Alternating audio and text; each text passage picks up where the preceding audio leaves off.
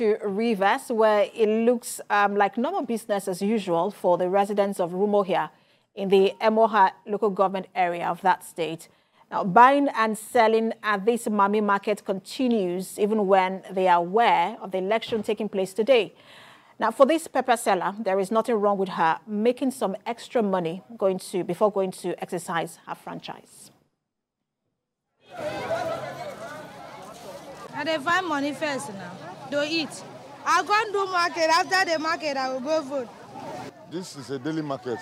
This market is a market that is always like this.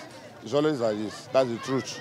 Morning market, I'm sure in the next 1-2 hours now, everybody will desert. The market will just end naturally. Good thing,